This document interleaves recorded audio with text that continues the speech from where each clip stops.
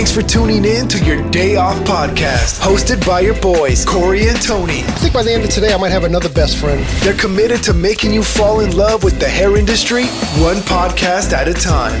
You're going to grab a lot of information. Yeah, you're going to learn a lot. Presented by Hair-Distry. Ladies and gentlemen, this is it. Your Day Off podcast will begin after a word from our sponsors.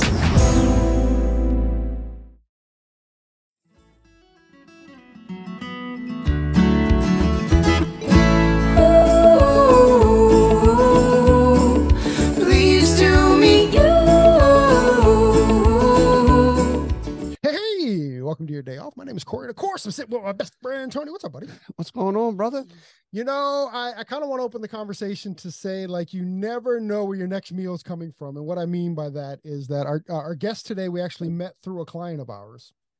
Yeah, and it was kind of funny how it all came up because, you know, we were drinking, well, at least I was drinking my favorite drink. The Health-Ade Kombucha there, my friend? Yes, that's a berry lemonade at that. A berry lemon. Those are good though. Listen,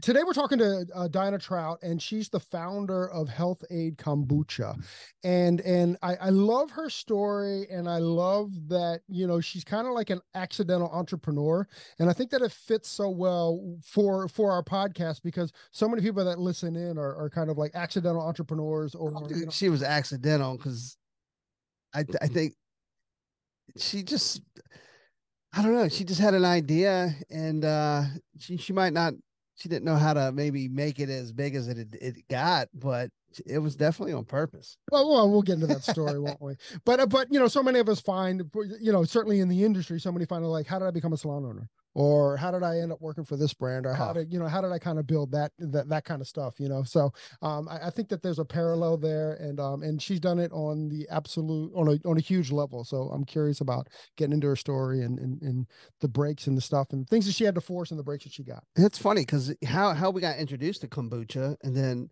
how do we, you know, we needed a kombucha fix, and, you know, you're trying all these different kombuchas, but Health-Ade by far, hands down, has definitely been my favorite. Yeah, I'm opening up the conversation with that. So should we get in? Let's do it. Miss Daina Trout, welcome to your Day Off. Hello. So, all right. So what Tony said was right. So like we went down like the kombucha trail, and we did like the mother's like vinegar thing. And I tried out a couple like kombuchas for myself, but I was like, I don't know if this is me, man, because it's a tough swallow, pardon the pun, you know. And then I tried the Health-Ade, and I go, oh, okay. Now the Health-Ade, they've done something that makes it like easier to palate, I guess. Yeah, we pride ourselves on being the best tasting out there. So I'm glad that hit home for you in the real world. Well, it definitely worked out. When I kind of think of like, because Health-Ade started in what, like 2010, 2011? 2012, March of 2012, we sold our first bottle at the Brentwood Farmers Market. How'd you get into the kombucha world? Tell me, kind of walk us through, like, how did you find it? What did you find? Yeah. So, you know, so I didn't found it alone. I started this with my best friend, Vanessa, and my husband, Justin. And the three of us were all, for different reasons, feeling unfulfilled in our lives, or in the career portion of our lives. And so we all kind of had our different reasons, but we had the same sort of solution in our vision, which was we needed to start our own company. The time is now. You know, it didn't matter that we didn't have money, that we didn't have any experience. And I think that's what you meant by accidental. You know, our background didn't prep us for the beverage category. It didn't prep us for business even. But we had an insane amount of drive and willingness to work hard. And then we also had, you know, a real desire to build a company of our own on our own terms, one that could make us proud and kind of put our mark on the world. Like that was the real drive. And so we didn't have an idea yet of what we were going to sell or start.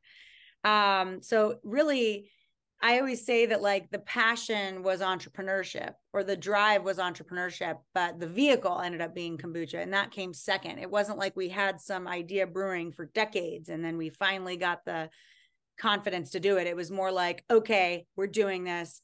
Life is short. We're not going to keep just like, because we all had good, good enough jobs. We could have just stayed there. That certainly would have been the safer thing to do. But we really felt driven to like, we can't go one more year like this, So my background is in nutrition. Before we started Health-Ade, I had been in graduate school for nutrition. I fell in love with food, not just cooking with it, but healing with it and doing all kinds of cool things with it. So when you would come to my apartment in grad school, I'd be like fermenting things and sprouting things. So I knew how to learn. I learned how to make kombucha like 10 years before starting Health-Ade. I had no idea it was going to be like my identity, a decade later, but that's where, we learned how to make it. Fast forward now to the three of us feeling unfulfilled. So it's around end of 2011. We started an entrepreneur club and we started to, look at all kinds of ideas of what kind of business we could start. And we had to cross most off the list because they were way too expensive or we didn't have any sort of knowledge at all. What were some of the things that were on the list? Yeah. I mean, what was really cool is even though my background's in nutrition and food, so a lot of what I came up with was like food related or like nutrition related, Justin and Vanessa were not. So the ideas were really, they spanned the gamut of like human experience. So an example was Vanessa came in one day and okay. So one thing I should say is our entrepreneur club, we always had to come to the meeting having written down at least one thing that really irritated you that week. And like, there should be a solution for, Ooh, I like that. Yeah. And then we would sort of like review those things. And if any one of them felt like, oh yeah, this is like an everyday problem that everybody's experiencing and should definitely be solved by now, but isn't, we would sort of take it to the next step. So anyway, an example of something else, Vanessa came and was like, I love my knee-high boots, but they fall all the time when I'm walking around and they slouch down, and there should be some kind of really easy, cheap solution to keep these things up when I walk around. So I don't have to keep pulling them up. Right. So that was like an example of a frustrating experience. And then, we started thinking about what a solution might be. So that was one that we kind of took to the next step. Another example would be, I was getting married at the time. So I found the registry experience to be very frustrating. That it was really patchworked and it felt like there should be one single home you could go to and link all the different things that you wanted. This was sort of at the beginning of where everybody was starting to buy stuff online. And of course, now that exists. But the reason that ended up getting crossed off the list was, as an example, was, I'm not a web developer or an app developer. Justin's not, Vanessa's not. And when we started sort of looking into what it would cost to hire something like that, it was in the like 6-figure cost arena. And we were like, okay, we have like $5,000. So it just kind of it never went anywhere because we knew we weren't going to be killer at it. Now with kombucha, it was funny because we would be like sipping on my kombucha and eating my sauerkraut at these meetings. And we never even blow your nose the whole time. Yeah. And we never even thought about the kombucha, to be honest, because to sell it, because at that time it wasn't yet a mainstream thing like it is today.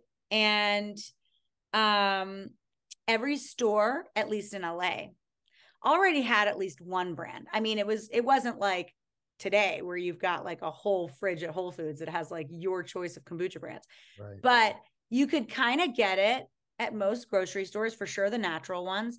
And the company that was already out there had been there 11 years. So like in our brains, we were like, okay, we're not even gonna, like, competing against that would be like going up against Goliath. It was sort of, it didn't even really, to be honest, enter a state of consideration. It was just, you have good kombucha. Okay, we're drinking it at home. That's it.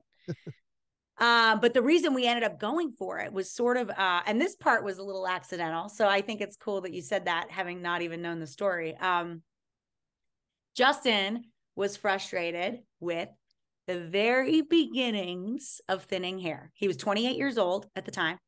And he was like, I don't know what the deal is, but I feel like my hair on top's getting thin and I am not cool with that. You know, I think his hairdresser said, this is your last hurrah, Justin. And he was like, oh, hell no, I'm not ready for that. So he was like, you know, I would love to find solutions for hair loss. So we did take that one to the next step. And I, of course, having a background in food, started researching, you know, like holistic potential sort of solutions that existed in like Chinese medicine or like food, you know, what could be out there that might help us, you know, regrow hair or strengthen hair. And what I kept coming across online at the time was anecdotal videos and, you know, posts of people saying they use the kombucha culture as a mask on the head and that it would regrow their hair. And of course I knew how to make kombucha, and I made a really good kombucha. So just to, you know, take a step out for a sec, for those of you that don't know, the way you make kombucha is you take tea, you make sweet tea, just like South Carolina style sweet tea, sugar, tea, water, it has to be black or green tea. And you put this culture on top. The culture is often called the SCOBY, and it's an acronym for symbiotic culture of bacteria and yeast. But anyway, that's not important. It's a similar culture to the culture they use to make like yogurt, sourdough bread and stuff. For sourdough. Exactly. So it's a culture, and it ends up taking the shape of the vessel that you make the kombucha in. So oftentimes you'll see a SCOBY that's round and circular, kind of like a pancake, because that's the vessel that like somebody's making it. It's like a jar. So anyway, people would take this culture and like dump it on their head and, you know, leave it there for 20 minutes or whatever. And then, you know, over a few months time, you know, I guess new hair would sprout. And to make a culture, you have to make a batch of kombucha. Every time you make a batch of a kombucha, it makes another culture. So it's sort of like an ingredient and a byproduct. You can't make kombucha without the culture, but then when you make kombucha, it makes another culture. So it's like kind of cool. That's cool. Anyway, yeah, so I start making a ton of kombucha, not for the liquid, but to cultivate these cultures that we were going to use on Justin as our guinea pig, and then ultimately save the world from baldness. And so I'm making kombucha, and of course I'm not throwing the kombucha away because it's really good kombucha. So I'm just bottling it. We get the cheapest bottles we can get at the local LA bottle supply store, which were like 70% off. They were these Boston Round. I'll show you. We have these one. Boston Round stock bottles. Right. And we put them in there and just put them up against my wall. And whenever friends would come over, be like, would you like a case of kombucha? You know? We had no intention of selling it, but people would keep coming back being like, dude, this kombucha is like really good. We would hear stories much like what you said about, you know, your experience with kombucha and Health-Ade being different. So sorry about the stories almost coming to an end, but essentially we thought we were going with hair loss, and we got an opportunity to sell in the farmer's market. And one thing about me, Vanessa, and Justin is that we're a little bit impatient. Like once we decided we were going to make a hair loss product, it was sort of like, we could not do it fast enough. It was sort of like, when are we going to get out there? When are we going to make our first dollar? Like, let's go. And so when this farmer's market opportunity came our way, it was a friend of Vanessa's, and she said, hey, look, I've got an opening for the summer months at Brentwood, which is like a very coveted spot as farmers markets go in LA. And she was like, we're trying to bring like non-food items in, or like more sort of packaged goods, not so many farmer goods. What about if you sell your hair loss product? Do you think you could have it ready by March? And we were like in January or something. And we're like, yeah, totally. March is yes, you know? So we got the farmer's market permit for $150. We, we started taking our scobies and like mashing them up with avocados and different oils to see if we could make like a palm, like a mask in a tub that you would put on the head. And after about an afternoon of doing that, we're like, oh, shnikes, this is a lot harder than we thought. Like, first of all, it smells like kombucha and nobody wants to put that on their head. It's like fermented. Second, it was not as, pretty. I mean, there was a lot that we were going to have to figure out, we realized. And then we're like, well, time is ticking. We've got like 8 weeks until we've got to set up and sell. And we like look over at our wall and we've got like 60 cases of unlabeled kombucha. And we're like, well, that's clearly what we're going to sell. So we thought the summer was going to be us selling the kombucha, to make some money. We knew it was good enough to sell. And whatever money we made from the farmers markets, we would apply to the hair loss business. But of course, the summer had a very different story for us. And that was the beginning of Health-Ade. So kind of cool. Yeah, it was accidental. You were right. Okay. That's crazy. Crazy. And has to do with hair as well. Exactly. Yeah, I know. I thought that's why you guys wanted me on, because it was, we say from hair loss to Health-Ade. I love it, dude. Did it work? Did he? That's my We never ended up putting one SCOBY on his head. Oh, come on. I know. What the hell, right? And we keep saying like, God, that should really be our next innovation, you have to move in that way next, right?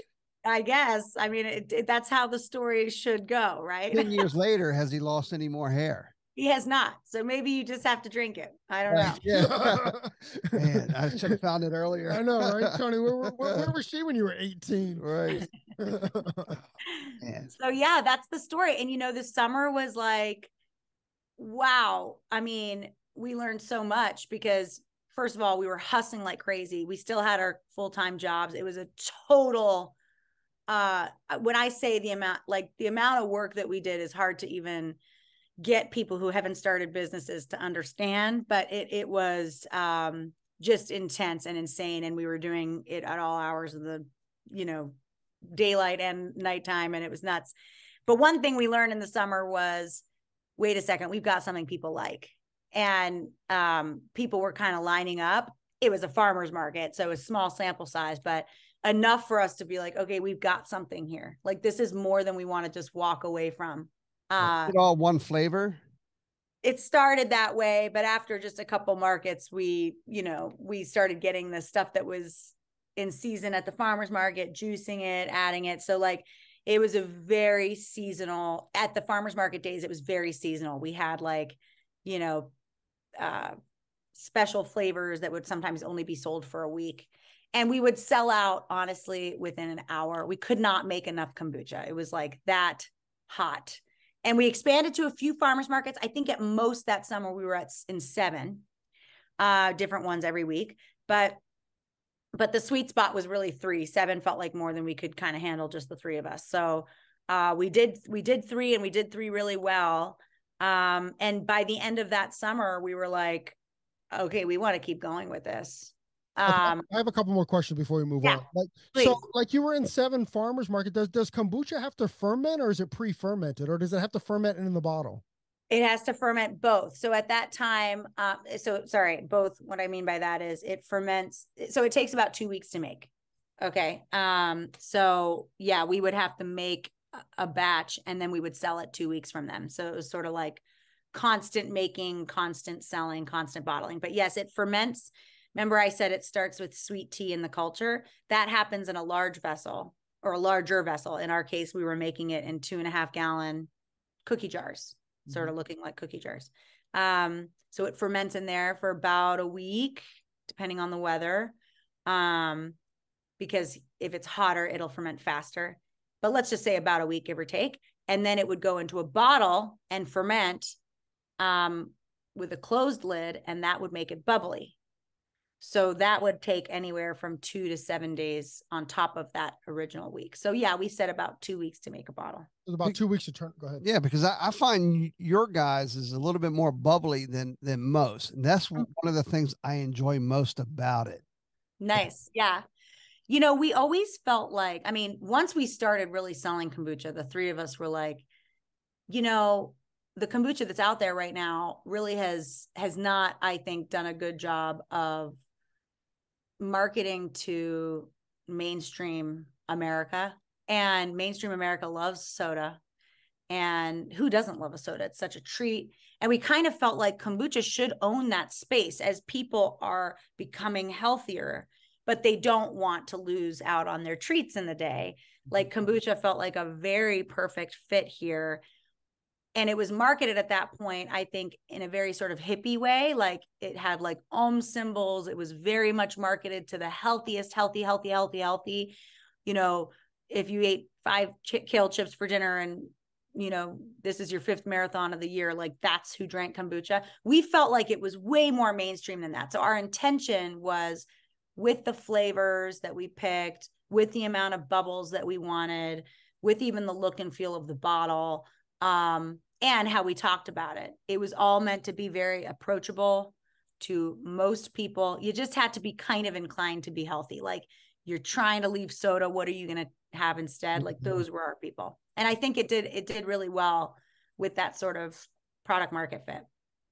I mean, you guys definitely did an amazing job there. But when you came to market, like kombucha wasn't like for everybody. Like everybody didn't hear about it. Like, so I'm curious as to like how you kind of marketed out into that space, you know. And then, but before we get there, when you had 3 partners, like, how did you like come up with the name, or how do you guys kind of like work out the partnership, and does everybody come to the table? Like, let's use the name as the example. What was that story?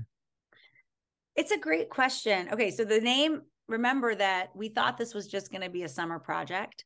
So there was not a lot of pressure. In fact, the pressure was all on the hair business.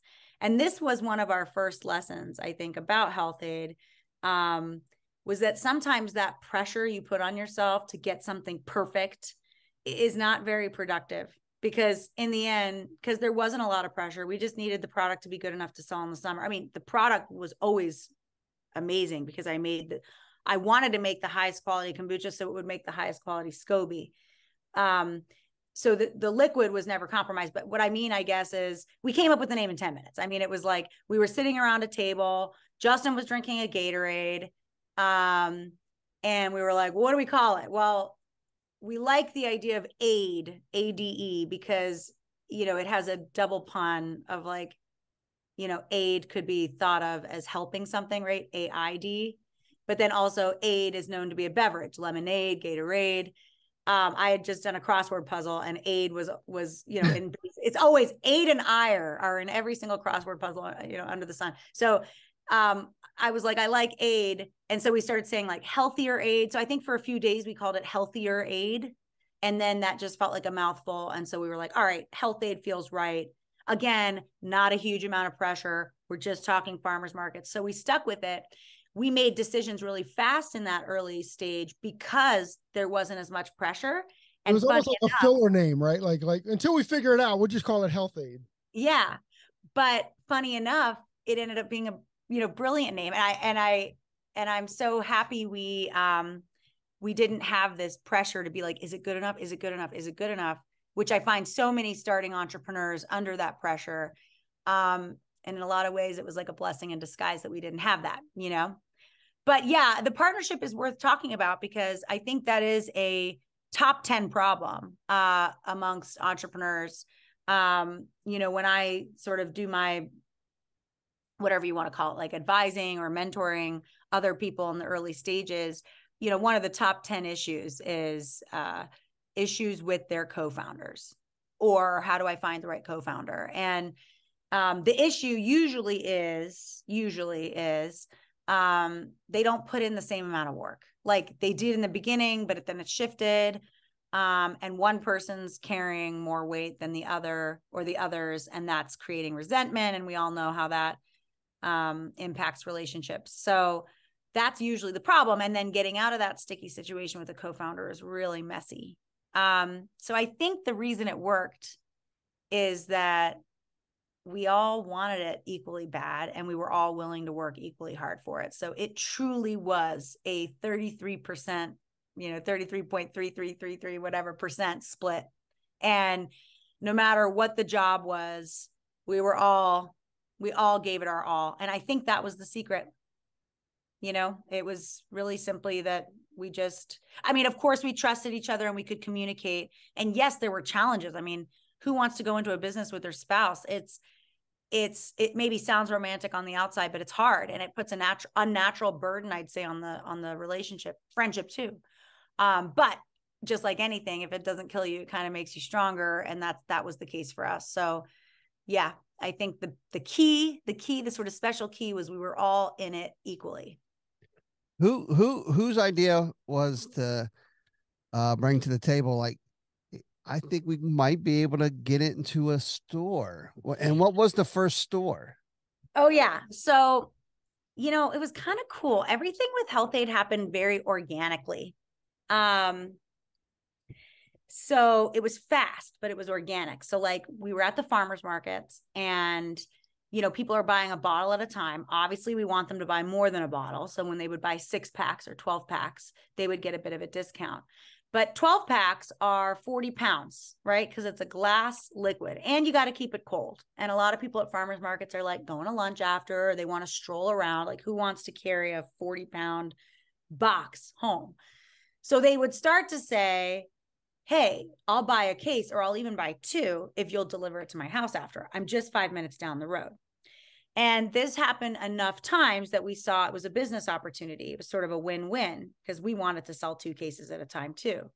So we started delivering to people's homes after the market with just like our car, but the business started getting so big, or that part of the business started getting so big that like we couldn't fit our car with enough cases to deliver. So next thing is you need a bigger car, right? So then we rented a van, and then the van got too big. But at that same time, too small. At that same time, people that had like local mom pop shops, like cool markets in LA, liquor stores that would be shopping at the farmer's market would be like, I would love to sell this in my store. Can you drop it by my store on Monday? So very organically, this sort of wholesale business, or at least delivery business, began. And we added to our task list, essentially, not just making the kombucha and selling it at the farmer's market, but now also delivering. And by the middle of the summer, like by July, we were delivering kombucha 7 days a week around LA. I think we were in about 40 stores. Whoa. And we had at least 100 customers that we were delivering to on a weekly basis. So, and that became its own sort of like, well, how does this business scale? Like, are we just going to keep buying vans and just scale that way? I mean, it wasn't fun. That part wasn't fun for sure. So we wanted to get in a bigger store, like a grocery store that was going to buy like a chain. Yeah. That was going to buy like 60 cases and give like 10 to each of their stores or whatever. And are you still making it in your house? Yeah. So we were making, this was kind of cool. Remember, we didn't have much money, and LA is expensive. So it was sort of like, we had no choice, we felt, but to make it in our kitchen. Now, when we were selling it in farmers markets, that was perfectly fine. There's this thing called the Cottage Food Act, which allows you to sell under a certain amount if you make it in your home. The public health inspector comes to your home, makes sure that your operation is clean, which it was, but they let you sell like that to farmers markets. But once you start selling to stores, you technically have to have a wholesale kitchen that's permitted by the public health department. And we didn't have that. However, and we didn't have money to like buy our own, and a shared kitchen wasn't an option because remember, it takes 2 weeks to ferment. So like usually shared kitchens, you come in, you do your thing, you come out. We're like looking for space to store it. We need to heat it in the storage area. So it was sort of complicated. It wasn't easy to share a kitchen with people, but we did have a friend. And this is sort of where the gritty part comes in. But we had a friend who ran a bake shop in Manhattan Beach, and she sold like awesome scones, croissants, that kind of thing. And she was closed on Sundays and Mondays. Those were her day off. And we basically offered her, we'll keep your store open Sunday, Monday. We'll sell for you for free, make you those revenues if you let us, store our kombucha and make some of our kombucha there. So anyway, for a little while, we were sort of doing it half in the kitchen, half in her her kitchen, and that's how we kind of got by until we had enough money that we felt like we could stand, you know, a $3,000 a month rent to be in our own kitchen, which took about a year. I think we moved into our first kitchen in January of 2013. So like a little under a year later. That's amazing. How did you, I have so many questions. I've got to calm them down, but, so I know you've lived in DC and I know you've lived in Boston, right? So like, LA is a very unique market, right? So how did you know, or did you just trust that there was a market outside of LA for kombucha? Because kombucha sounds like a very inside LA kind of thing. And I don't necessarily know if it was me, if I would have thought that there was a market outside of LA. Yeah, we didn't know. I mean, nothing we knew. And that was always the criticism, I guess, of investors as they would consider coming into the business. Later on in the story, we can talk about how that sort of evolved, but that was always their criticism. Oh, LA is a niche market. You're doing well in LA. Is it going to work anywhere else? You know, me and Justin and Vanessa were just like, shut the F up. Like, this is going to fucking work everywhere. Sorry for the swear words. That's like, okay. Just, it was not even a question. Part of it was that our livelihood depended on this. And it was more than that. Like, we had put so much on the line, you know, with starting this thing. It felt like our pride was on the line. It felt like our identity was on the line. So it just had to work. I don't know how to describe it any other way, but it felt life or death. So it was sort of like, oh no, this is going to work in New York. Like, we're going to see to it, you know? Right. They're going to be in the vans delivering it to all the. Yeah. I mean, I think we also believed that the health and wellness market was like not only growing in LA. And when you think about yogurt as an example, 40 years ago, yogurt was strictly a hippy dippy thing. And now it's completely mainstream, and like completely mainstream. And we really felt kombucha was no different than that. And arguably even more, you know, appetizing and tasty than yogurt. So we were sort of like, no, we just need to pave that way. So yeah, we believed it. That's just such a huge task, you know, again, because most of the country, I mean, I certainly in 2012 either didn't know about kombucha or I was just starting to learn about it. So like, yeah, it's interesting. And to me, I'm almost intimidated for you. Like, how do you get that word out that this is the thing, you know, or that this is really good for you? How did you guys, like, obviously the three of you, I mean, it can be chaos making the product, distributing the products to the 100 customers that you have, but still getting together and like, how are we going to continue to grow this thing? How, you know, because there's still the business side that you're still learning on top of everything else. I mean, how was that? Yeah, I know. And, you know, look, I know if you go to business school or if you have a business background, that's a huge amount of work that you do up front. You figure out what do your margins need to be, you know, because remember that food in America, typically, if you're selling a grocery, you've got a few middlemen. You know, you're not selling directly to the consumer. You're selling to the distributor, who is the truck that takes you to the store. And then you're selling, and then the distributor needs to make a cut. The store needs to make a cut. So there's a lot to consider. And, you know, I'm almost embarrassed to say that we were completely unaware and dumb of that. And when we came up with our pricing, it was sort of like, well, it feels like people will pay $5 for this. And we had no real concept of what the product cost us. Yes, we knew what the tea, sugar, and water cost us, but like, we weren't estimating yet our labor, or when we scaled, how that labor would evolve, right? We weren't paying ourselves in the beginning. So our costs, our idea of what the product cost was just wrong. And we also really had no vision on how we could scale it. You know, I think one of the things that's kind of funny about a business that grows like ours did, which was really fast, and one that you're making the product. So scaling and evolution is like a really important part to how you get to, you know, let's say every fridge in America, which was our dream. If I had walked in to our brewery today, so today we've got like over 100,000 square feet. It's a pristinely run, beautiful brewery with $20 million worth of stainless steel in it. Like it blows me away when I walk through it today. If I had walked through that as an early entrepreneur, I would have been so discouraged.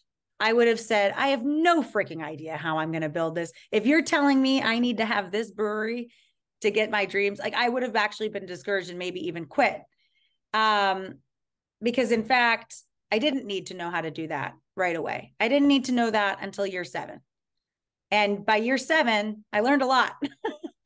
So I don't know. I mean, our story, and look, every story is different. There's no right or wrong way to do it. I think there's infinite ways to do it. But our story was one where we took it one step at a time. And we built our first brewery with everything we knew. And so the way we scaled the first time was we bought, you know, a $50,000 piece of equipment that helped us do it faster. And then brewery B, or the second brewery, was a little bit faster, and it kind of improved the things that we needed it to improve. So we went sort of this stepwise, very organic approach. And I think that was exactly right for us, because we never had beaucoup money to overinvest, right? We only had we always only had, you know, a little bit more that we could be like, okay, we can make this one part of the process better. And then also it allowed for us to sort of right size our growth. Like we never needed to bring expertise helped us along the way as we hired, but I mean, I don't know, it wasn't until we were really substantial business that we started bringing on true experts to help us scale. So anyway, long-winded answer, but I would say scaling for us was very stepwise, very organic, and we took it one step at a time. You know, you knew you were driving all the way to New York, but you only had to see as far as your headlights, you know, step by step. Does that make sense? Yeah, I love that. Yeah. How did you know when you needed investors? Oh my God. That also was a crazy fire drill. I remember the moment. It was July 2013. So about a year and change in, we were in this new brewery we could not make enough kombucha. At this point, we had quit our jobs. So it really was life or death. You know, it really felt like this has got to work. And this sort of actually piggybacks on your previous question about our first real grocery store, but we had just started selling now into a few grocery stores that had chains. One of them out here is called Gelson's. You guys don't have them on the East Coast, but it's like an 18 store chain, and it's connected. I think the person who owns Gelson's also owns these 2 other grocery stores called Lazy Acres and Bristol Farms. So together, it had the potential to be like 50 stores in the LA area. And they're like premium, perfect grocery stores for us. Anyway, so we were in Gelson's, we were in Lazy Acres at this point. So we were starting to sell some real kombucha. They were ordering hundreds of cases at a time. And the way that these bigger stores work, I had mentioned that you're paying the distributor pays you, and then the store pays the distributor. A lot of times when you're selling food or beverages into a store, you're not seeing the cash from the product that you sold them for like 60 days after you give it to them. And remember, our product takes 2 weeks to make. So we're now talking about, 45, 50 days that you have to front the cash for something before you get it back. And when you're growing really fast, and somebody's ordering now 200 cases, all of a sudden you're fronting the cost of that well before you've received enough cash to make it work. So there was this moment where we were growing so fast in that summer that our cash just went to zero in such a fast time. We had no idea it was coming our way. My dad's kind of in business, and he would always try to not snoop, but he would always try to like insert himself and be like, how can I help? And I think I was too proud to let him in. But one of the things he always told me was like, cash is king, Daina, cash is king. And like, he couldn't have been more right, because there was this moment where we're like, oh my gosh, how are we here right now? We have no cash to pay for the freaking tea for this order. Even though we were selling a ton, it was like cash out did not equal cash in. And that was a big problem. So that was when we realized it. And American Express was our credit card. And I hate to call them out here, but we had like a $50,000 limit, and we were at that limit. Like it was already maxed out. So I'm like, oh, it's okay. We'll get an extended limit. We've paid it every month. Surely they will expand our credit.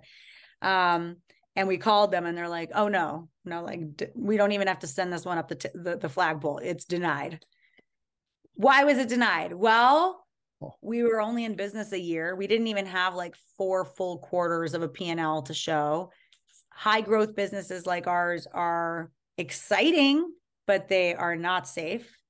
And so no banks wanted to loan us any money. It was just this like perfect storm of, oh my gosh, we're like out of cash and nobody wants to give us any. So we were like, hold on. I gotta sit in that for just a sec.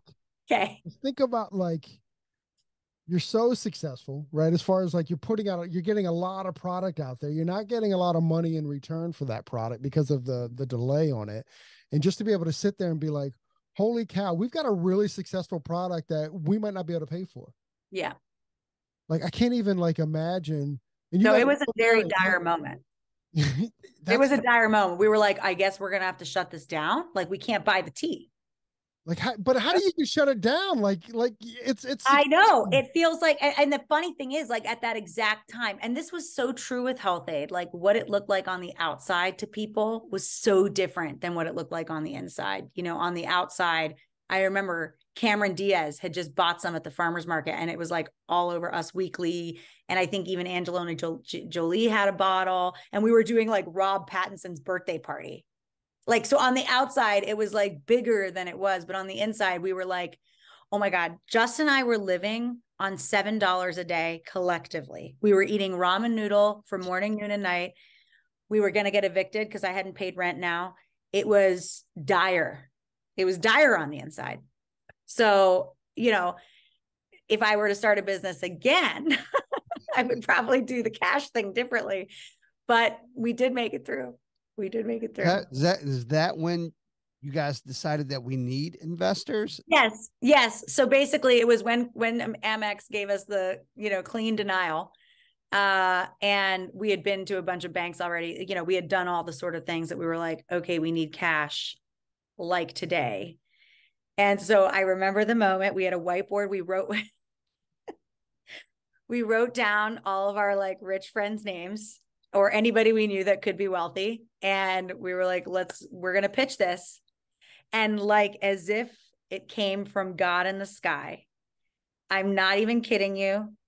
The same day that we wrote all those names down, I get this random 617 call, area code 617. For those of you that know, that's Boston.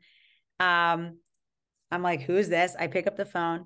It happens to be a man by the name of Tom First, who started Nantucket Nectars in the 1980s. And he was like super successful, big beverage guy. And he's like, hey, I bought a bottle of yours off the shelf at the store called Farm Shop in Brentwood. He's like, it's the best kombucha I've ever had. I want to talk about an investment. And we were like, what? What? Dude. Yes. Great. When did you meet? How about today? Well, hold on. How did he get your number? Well, okay. So on the back of our bottles, actually still today, it says, you know, call us at 1-844-FERMENT. And that was a, you know, 1-800 number we had paid for, but it went directly to my cell. Whoa. It doesn't anymore, by the way. It goes to the Health-Ade headquarters, but yeah. So I was definitely like, is this some kind of a prank? Justin likes to prank. So I was like, this is not the time, bro. Yeah, but it was a really good Boston accent. So I was like, this feels real. Anyway, yeah. So Tom First happened to work for. Tom First was first? Yeah. And he worked for a company called First Beverage Group, and they were a private equity company. Anyway, we met with them. And we like scrounged through those next 4 weeks, but it only took about 4 weeks. And after that first investment, we got about $2 million. So it was dire. It was definitely darkest before the dawn, really. I remember the day we got the money too. And remember, the money goes to the business. So it's not like suddenly me, Justin, and Vanessa are like, whew, we can pay our rent now. It's sort of like, oh my gosh, we can like pay our vendors. Anyway, because we had used all of the avenues. I mean, I think at this point we had collectively like 25, 26 credit cards around the room.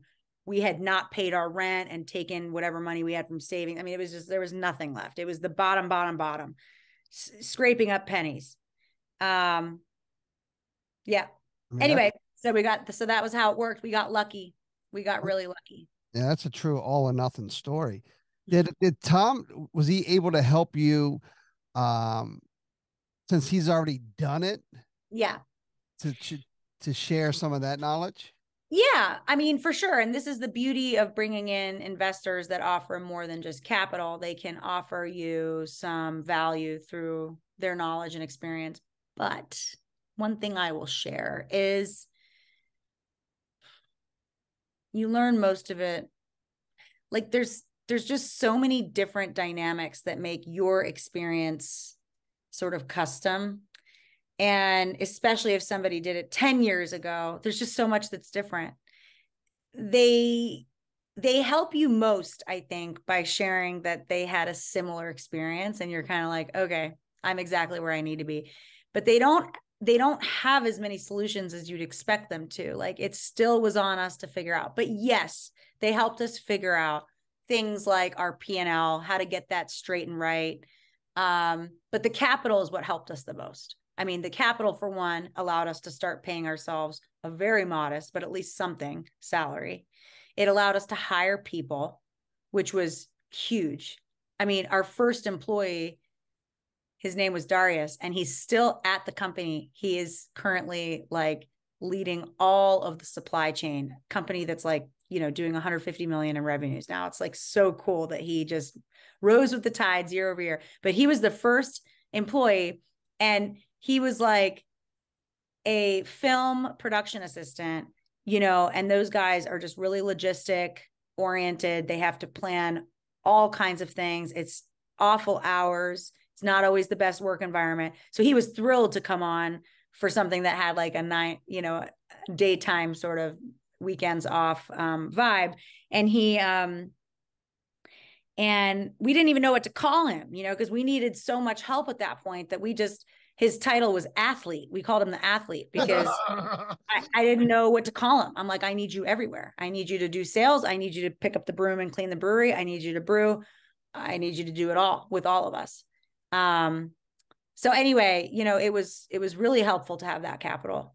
And, we raised money every single year for the first 6 years. Over the 10, 11 year period that we had Health-Ade, we had to raise over $60 million. So it was, one of the things that, again, I've said it before, like businesses are all run differently. And I don't think there's a right or wrong way to do it. If it works, it works. For us, we were super fast growth, and therefore we needed capital. Like you can do it more slowly if you have your own capital and stuff. And some businesses did that. But for us, it was sort of like turbo mode, go as fast as you can, land grab, expand fast, grow. Because what we learned from these guys is, and not every category is the same, but we learned that in beverage, when you look at the brands that Coke, Diet Coke, Pepsi, there's at most 3 brands in a category that kill it. And then everybody else is fighting for 4, 5, 6, 7, 8, 9, 10. But 1, 2, 3 is like 80% of the market. And that's across the board, true in beverage. And so they were like, there's already a number 1. He's been here 11 years, at this point, 12. 2 and 3 are all that's left. And there are 20 new kombucha companies a year right now. So if you want a shot of being one of the top and we did, right? We wanted this to be life-changing for us. It did feel like a land grab. It did feel like, oh no, you got to get New York first. So it very much drove the velocity of our growth too, sort of taking on investment from private equity. It's sort of like we all signed up for, all right, we're going fast. But how did you know? I mean, did you talk to other people? Did you talk to lawyers? I mean, how did you know what was acceptable or the terms? Or, I mean, that can. And they were in a place of vulnerability, right? So like you were super vulnerable. So how did you know you were getting a fair deal or a real deal? Is that what you're asking? Yeah. Yeah. Yeah. And that's part of the luck, I think, is I'm really grateful, Tom, first, if you ever hear this, I'm really grateful for him. I think because he was a founder first, and he himself had his own journey like this, that he made sure it was a win-win. I'm not sure that if it was someone that was strictly coming from the world of finance, only private equity, that they would have done the same. But he always kind of just ensured that it was a good deal on both sides. And he would sort of like give me advice and stuff and be like, you can do better than this. And on the side to ensure that it was like a good deal. And I'm so grateful for that today, because I didn't know everything I didn't know. For sure, we had a lawyer. I mean, we weren't like that dumb. We had a lawyer, and we had sort of a secondary lawyer that was like guiding us. So we had like one guy that was like writing all the documents and stuff and the red lines. And then we had another that was sort of just really experienced in beverage and somebody we could talk to. So we did have some people in the room to help us at that point. But still, I feel like we could have been royally effed over, and we weren't. I think mostly because I had somebody I could trust on that other side. So, how does this work? So, and I don't understand this, the investment part. So Tom comes in, he gives you a little like breathing room with it. And then you said that you continued to raise money. Now with Tom being the first investor, are you also raising money against his capital as well? Or his what word am I looking for? His percentage, his equity as well?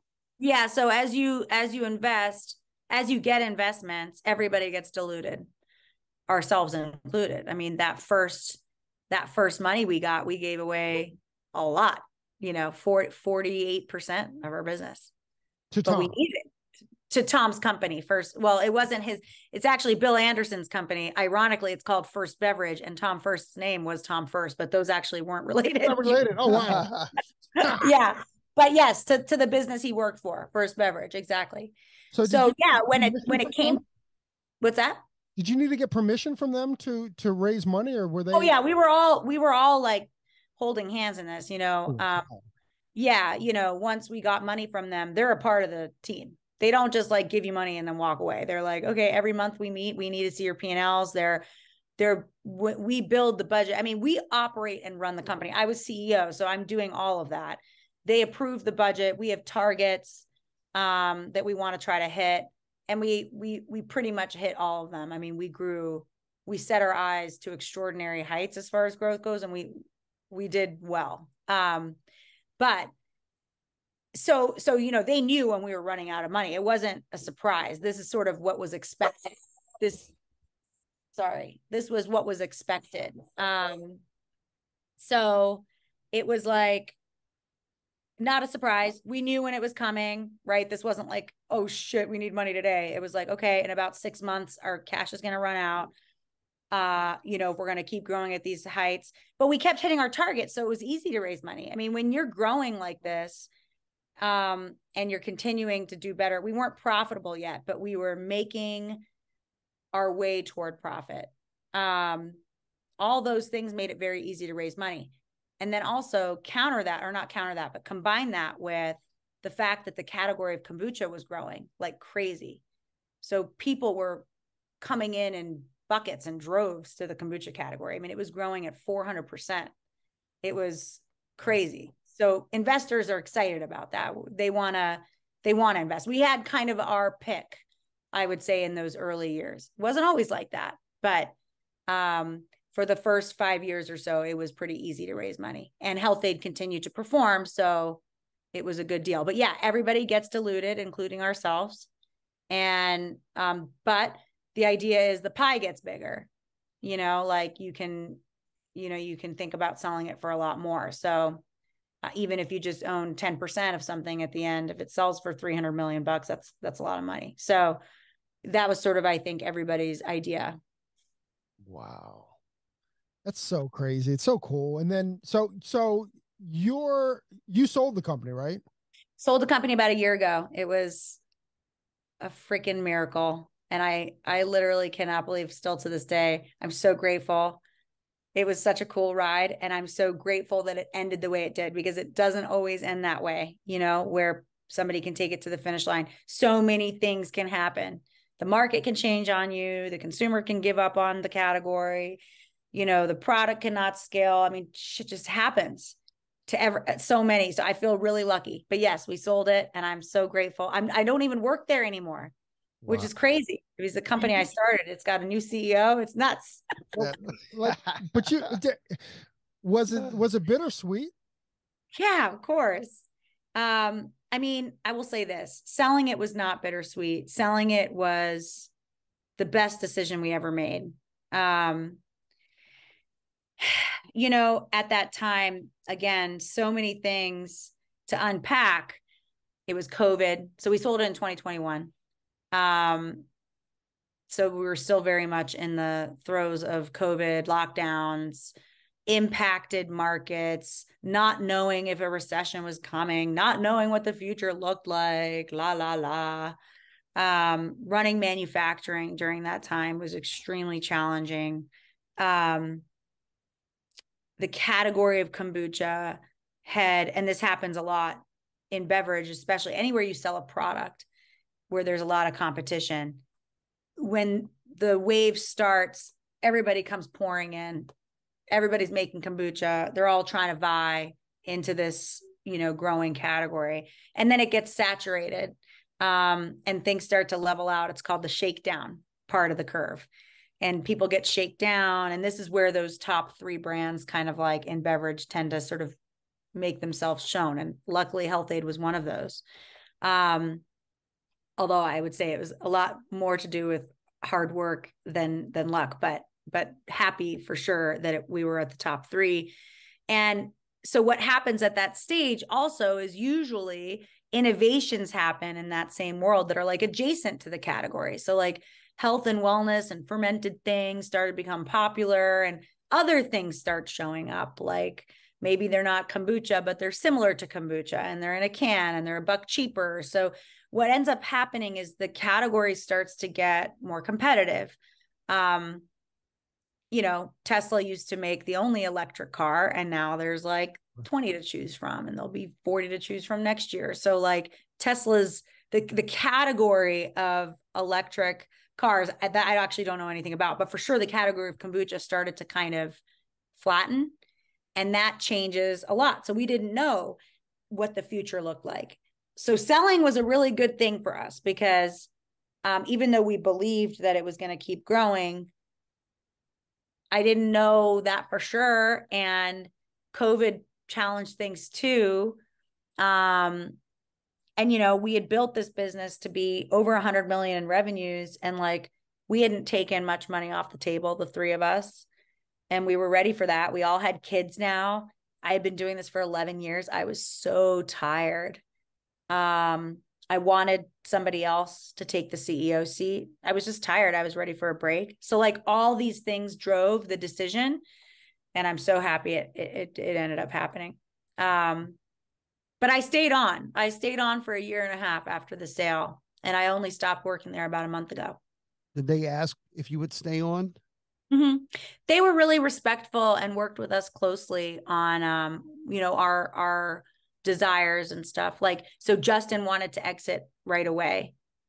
He's just kind of that kind of guy. He was just like, I don't want to mess around with this sort of like new ownership. I want out. So he agreed that as soon as we hired a COO to replace him, he would be out. So he was out right away, but they wanted me to stay and I wanted to stay. I felt like I couldn't leave I almost said my children. But yeah, it is my employees. Yeah. It felt like you raised them.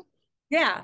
So I wanted to make sure Health-Ade was like in good hands. And gosh, I mean, I had run that thing for 11 years. So I just could not fathom walking away like that.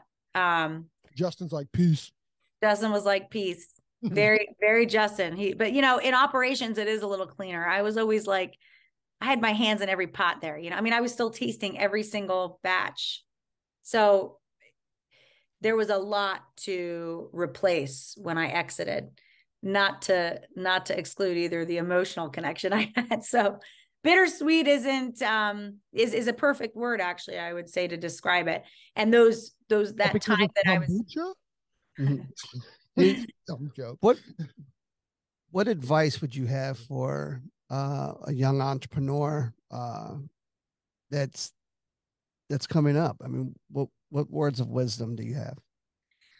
You know, I would say things like follow your gut, because there is no playbook or guidebook. You know, it's good to get insights around the room, but ultimately you hold the paintbrush and it's your canvas, and you might be right, you know, even if you do it differently. So you've got to really tap into your knowledge, your intuition, and like make decisions that you are going to, you know, that you essentially are going to go to bed at night and say, all right, win or lose, I chose that. You know, you're not following someone else's footsteps. I think for sure, follow your gut. And then the second thing is, especially if they haven't gotten out there, it's like, I think making a bad decision is better than making no decision at all. I know I'm not the only one that said that. And I think there's even like a good quote. But the gist of it is like, just do it. Get out there, start making decisions, get the product out there. I mean, for the love of God, we said yes to the farmers markets when we didn't even know we were selling kombucha yet. And look how it turned out.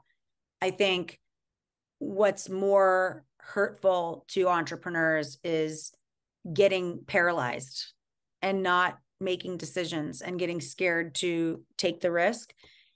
And I think a better thing to do is get in the game, figure it out. You'll figure it out. You're betting essentially on your problem-solving capabilities, which have got to be excellent if you're going to be a successful entrepreneur anyway. So just get out there and figure it out. That would be my 2 pieces of advice. Awesome. And can you ship Corey a Scooby with the with the avocado? For a friend, right? For a friend. Mixed with the avocado, right? Yeah. That's crazy. That's so awesome. Are you interested in what's next for you now that you've kind of sold Health-Ade? Do you guys have any plans, or are you kind of sitting back a little bit? Well, Justin and I are a little bit different in that route. You know, he was out of the company a good year before me. And so he's already now on another venture. He's starting something with a friend in the supplement world. I am not interested right now on jumping back into entrepreneurship yet. I have a feeling there'll be another thing. But for now, what I'm trying to do is really be disciplined about creating some space to kind of have some yang to the yin. I'm feeling very called to do creative stuff. So I'm like taking art classes and acting classes and singing classes. I'm just having fun. I've got a 7-year-old and a 3-year-old at home. So like I'm trying to spend more time with them and just really enjoy life. And until I'm feeling like, okay, I want to do this. So that's where I'm at right now. You mentioned earlier in the beginning of the podcast that you do mentorship. You do? Yeah, I do from time to time. I mean, you know, if somebody's got questions, usually they can just DM me on Instagram, and like if it feels like a good fit, I'll jump on the phone. I haven't like made a business of that or anything. It's just really you know, to help people out and pay it forward a bit. Yeah, we have a friend. She's young, and she started the shear company, and she's the only female shear company, and her shears are legit. They're some of the best scissors in the world. There's only like a handful of companies that use true Japanese steel. She doesn't. So her and her fiance, they created this scissor company, but I think she could use a mentor that kind of, not saying that, you know, I would connect you guys, but if you're, I'll have her DM. Have her DM me, or if you have her DM me on Instagram. Yeah, because she's the product itself. It's like Health-Ade. It's top notch, and but she's young, and I think she could go far with it. She just needs some Daina. Some guidance, right? She needs some Daina Trout. Awesome. Cool. That's right. Daina, thank you so much. Thanks for hanging out with us. Thank you for giving us your time, dude. It was such a pleasure to meet you and hang out with you. And like, we flew through that hour. Like, it's a good conversation. Right? Like, oh, that was an hour? What? Yeah. Are you crazy? You're about to get kicked out of the room. I know. That's why my dog was barking. I locked the door though. So my husband's like, what the fuck? I'm like, oh, come on, let me in. Awesome. But I do have to go. It was so nice to meet you guys. It was a pleasure. Truly is. Thank you so much. Miss Daina, I'm going to get that right one day. Daina Trout, thank you very much for hanging out with us. And thank you very much for joining us on your day off. Awesome sauce. Bye.